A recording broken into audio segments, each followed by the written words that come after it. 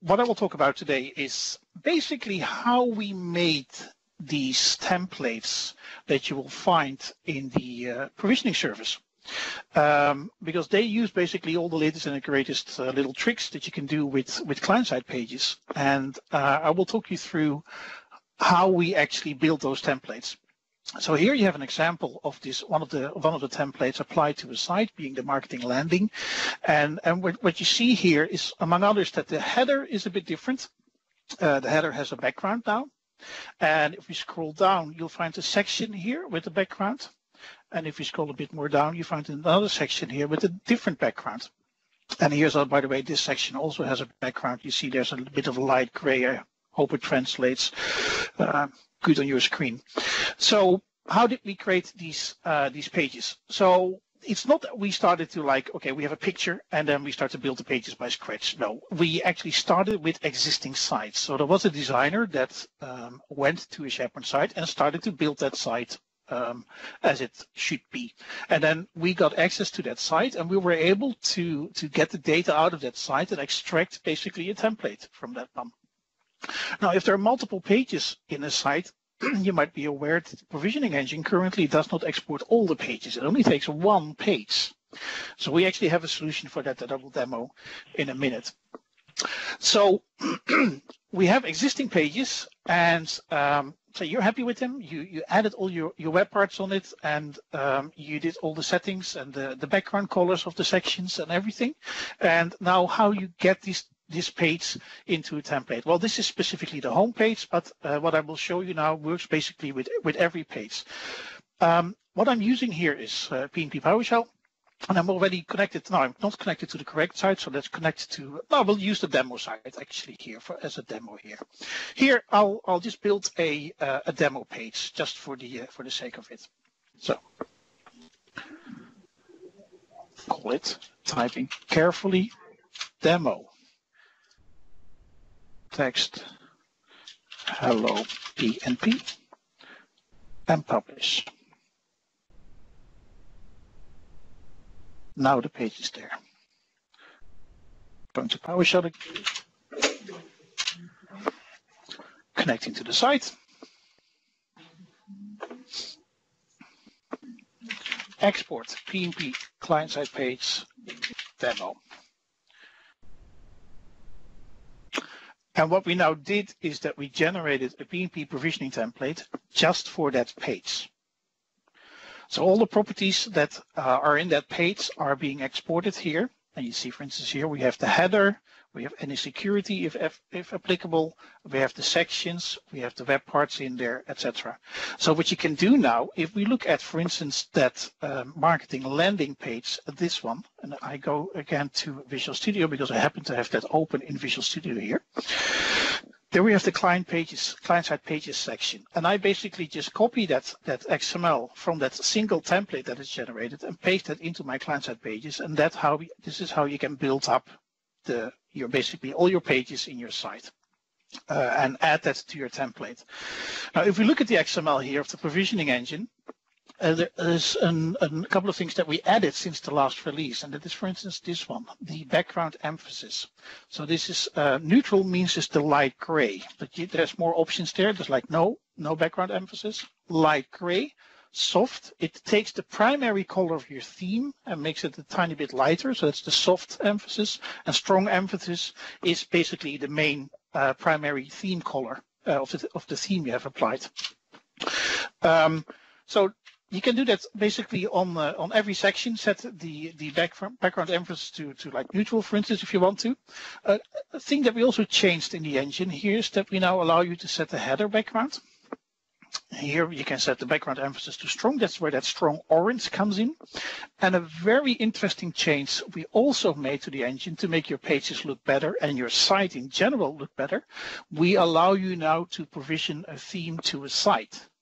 So in the earlier versions of the tenant template, we only allow you to provision themes to tenant levels or tenant themes. So the theme would be available for all site collections. Now we can actually provision a theme directly to a site collection. And it's a standard JSON theme and or modern theme, or whatever you want to call it, and provision that directly to only that specific site collection. It will be available in the site collection. We even allow you to, if you want to, if you're not interested in providing your own theme here, but you want an out-of-the-box theme, like for instance the orange theme, you can just write orange here, and then leave this part empty. Take this away, and the result will be that you will just get that specific out-of-the-box theme applied to it, to your site. So there's a nice addition to make your life a bit easier and make your sites look a bit better. So when you build your whole template and everything has been written down in the XML and you have all your resources available, how do you package this now all together? Because you notice that, for instance, here we have like images in there. There's an animated GIF here. There's more images, etc. So how do you wrap that all together in a package that you can actually take with you and, for instance, give to a customer or whatever? And that's where the PnP format comes in. And if I go to, for instance, the repository that is publicly available already, where we have all the templates available, so the ones from the provisioning engine, and we go to the marketing landing one, you find there's this PnP file here. And this is actually the file containing all those client-side pages with the sections and everything set, and the images and etc. And where does this come from? But this is located in this source folder. So if you go to the source folder, there's a template XML file and there's an assets folder. And in the template itself, if you look in the template file, you'll find a files section. If I can find it here, there's a file section there, for instance, references to this asset folder here. And then where do we copy those files, the images, etc., that are located on the page. So if you have that whole structure done, and you can easily now test this template from this folder, you can say apply PnP tenant template, and it will start to provision this template to your currently connected site. But if you're done and everything is okay, you just basically say, okay, my template, I'm going to read that one, PnP tenant template, into this variable. So now if I just output this variable to the screen, there is my whole template. And this is an object model, so I can actually dive into the sequences and into the templates and modify things even if I want to by modifying the object. But most of the time you just read it into a variable and then you say save PnP tenant template. The template is your template variable, and then out to like PnP file.pnp, whatever file name you use, as long as it ends on a PnP. You see the files it starts to process, and the result is, if you look in the file system, there's this PnP file. And this file contains everything. It contains the template, all the resources that you referenced to in your template, etc.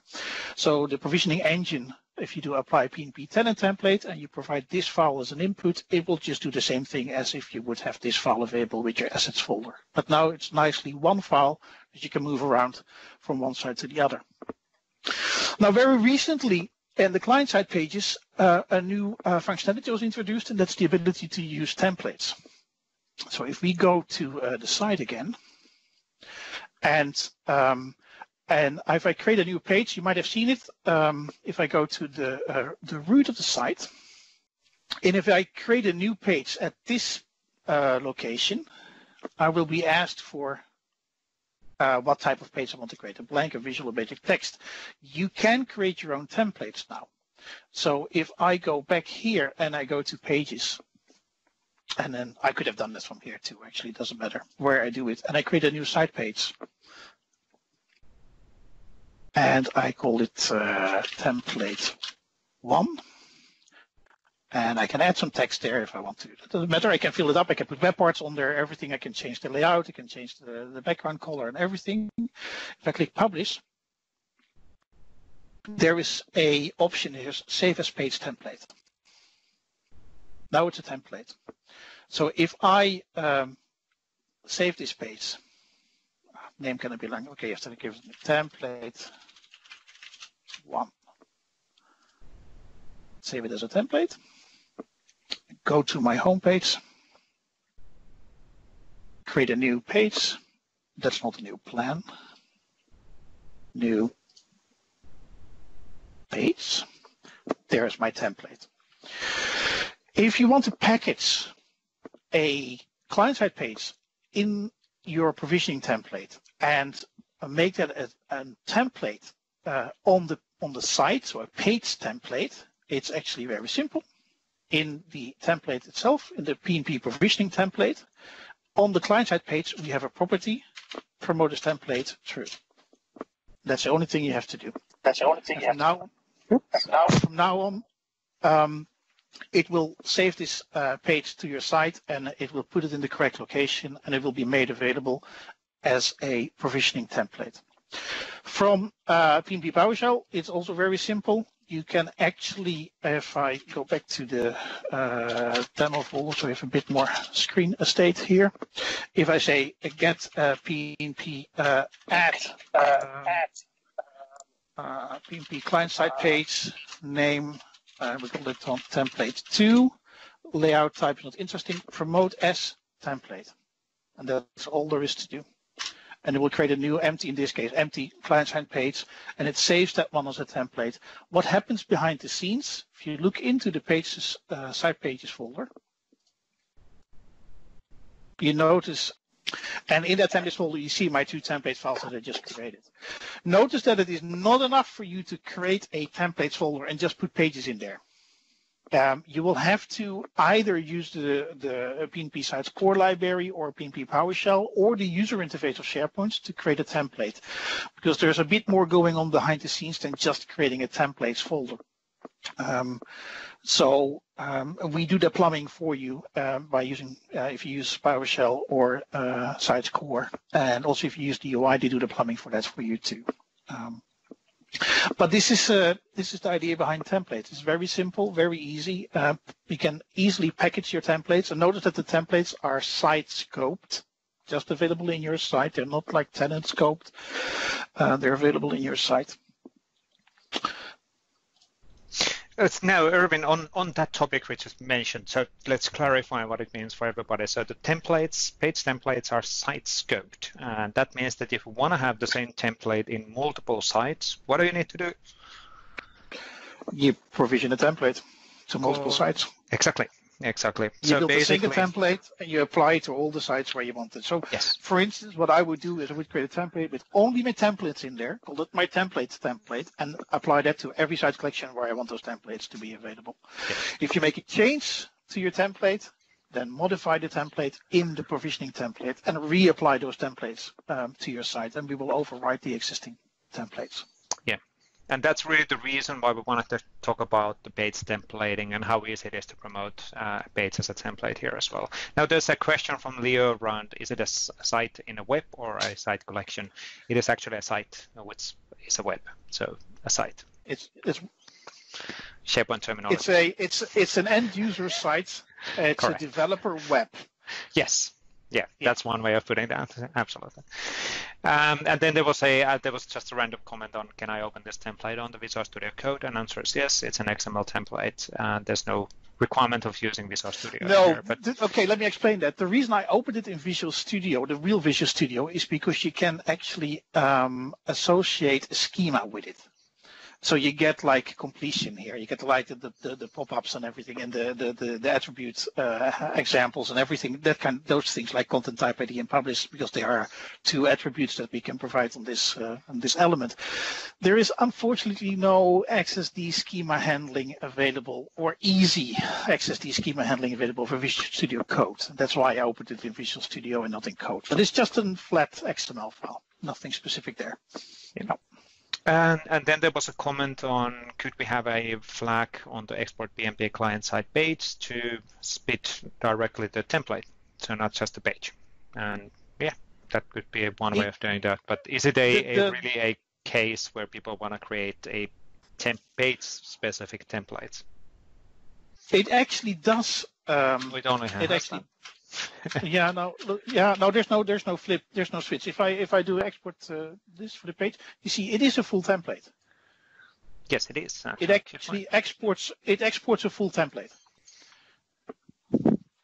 Yeah.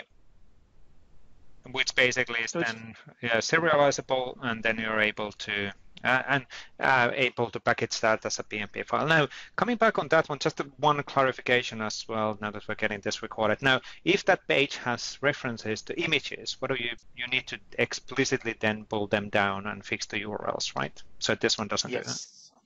Correct. Okay, excellent. Yep. So we got that one covered in the video as well. I think that's it for the active questions. There's the question here about scope undefined. They can very briefly access last, then it's over. No, there was another one really good question actually, because before we go to the scope, scope undefined. Can you take that one? Yeah, so scope is an ability in the engine to restrict your template to the root web or any web. We don't know where you come from with the template. We don't make the assumption the scope is undefined. That's basically it. But you can restrict the template only to work on the root web and also on subwebs. That's basically what the scope parameter does. And then there was a question from Govri. Does export PnP client-side page export SPFX web part along the page? And that's a really good question, just to clarify that. Yes, and it does not. Well, yes, it does. Again, SPFX web part. Sorry, I somehow in my head classic web part in my head. I don't know where that came from. Yes, it is actually exporting the SPFX web part. Yes, any web part SPFX web part will be exported here as a control, and including all the properties and everything you set on that web part. Yes, including. But it's not including. But obviously, you need to have the SPPKG package as a separate one. Right. Right. Yeah. And this is something that we should actually add, Erwin. The package. Yeah, we can easily detect like there's a custom package being used and try to extract it as well. You can detect if it's a custom web part and include the package there too. Yeah. Yep. Indeed. Good point. Good. Let's do some live specking. No, just kidding. And thank you, Erwin, for that one.